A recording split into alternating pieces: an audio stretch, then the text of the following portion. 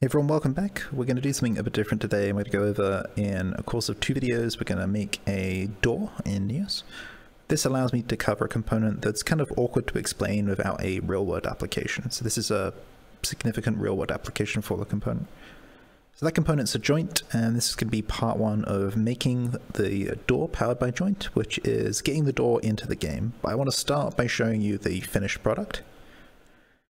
So here's the door. You can see it looks metal and, I don't know, prison-y, whatever you want to say. And you'll see there's a handle here. When I lower the handle, I can then open the door and go through. You can then close the door, release the handle, and now I can't open the door anymore. So here's what we're going to make, and we'll get started. First of all, though, just wanted to provide credits for the model author. So this is a Sketchfab model. The link to the model will be in the description. It's by a user called 3D Mason on the Sketchfab site.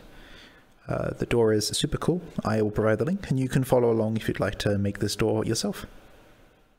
So to start with, I'm going to go ahead and delete the existing door. So make it gravel again, and then we can delete it. And then I'm going to open up my file browser, which is under Tools File Browser in the ribbon menu, and navigate to a folder where the door is. I'll turn on my private UI so you can see that. And private UI, there we go. And so here in my file browser, you can see that there is computer, D, documents, Unity, door. So here we have the door. When you extract a model from Sketchfab, you'll commonly find two folders, source and textures. We're going to go inside source first, and you'll find usually an FBX or an OBJ in here. In this case, it's a door1 FBX, so we'll open that. It's a 3D model, regular, and it is auto scale, unknown scale. Import now, and we've got our door. Let's move that backwards so it's out of the way for the moment. And you'll see it's white right now, and that's because we need to set up the material for it. So now if we go to door textures, you'll see that there's a bunch of files in here. Rather than importing them individually, we can click the folder textures and use this arrow icon up here. Then we can select batch import, image texture, and you'll see they all come in, and they come in a nice grid organized. So you can see here that we've got 1, 2, 3, 4 textures. Sorry, 5. 1, 2, 3, 4, 5. I can't count today.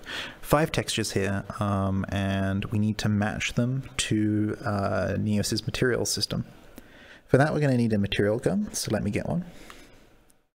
So inventory, essential tools, material tooltip. With this equipped, I'm going to go up to the door and I'm going to secondary select. This will grab the existing material on the door, so we don't need to set up a new one. And you'll see it's just a white ball right now. You can open up the edit menu by opening up the hand menu and going to edit, and then we'll have the PBS metallic inspector. I'm going to put that to the side as it's kind of big. And now we need to basically match these textures up to textures within the PBS metallic here. Now, Neos doesn't have every kind of map available in PBS Metallic, and that's because it differs shader by shader. Different shaders require different maps, and so you won't always find an exact match, but you'll find something that looks good enough, or you can try changing up shaders. I'll go over shaders and materials in general in another video, but here's a simple overview just for this use case. So the first and usually easiest one to find is the normal map. The normal map is this blue one up here. If you've got a blue image that's got kind of reds and greens on it, and if it looks like a kind of like embossed 3D projection of the object you've got, then it's a normal map. That's in, so I'm going to put it to the side. And then the next one is this one. This has a lot of variation in color. There's greens, you can see a bit of grunge here, there's grays. So it's the albedo texture, so that goes in here. Those are the two that are immediately obvious. The next you kind of have to have a bit of intuition about, but there's also an easy way, which I'll show you. If we encrypt the inspector tip and then we secondary select an image, you'll see up there it says door1 AO. So that means it's the AO map. So that stands for ambient occlusion. So that goes ahead in the occlusion map slot. And then this one over here is door1 metallic. And so we can grab that and put it in the metallic slot. And then up here we have roughness. Now, as I talked about before, there's not always a matching texture to put them in. So you can see here there is no roughness, and that means that there's nowhere for it to go. That doesn't matter. For now, just ignore it. There is a way to combine metallic and roughness together, but that requires an outside piece of software like Photoshop or something. I don't usually bother. I just look at the model and see if I'm happy with it. So this door is metallic. There's grunge at the bottom.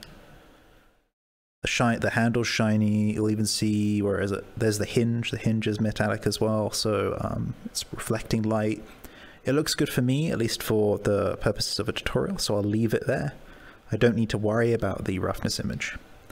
With those all done, we can close the material inspector, and we can go up to these and delete them. So I'm going to get big for a second, just so I can grab them a little bit easier, and go into fly mode. Dear, missed.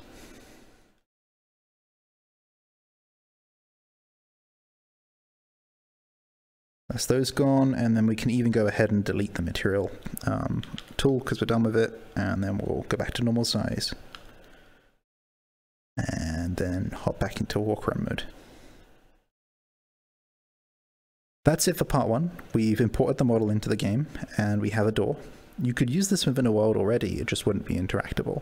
So if you wanted a locked door or an inaccessible door, you've got it. Just go in game and put this in a world, it's a door. Join us again for part 2, where we'll make this door interactive so that you can turn the handle and then open it. See you next time.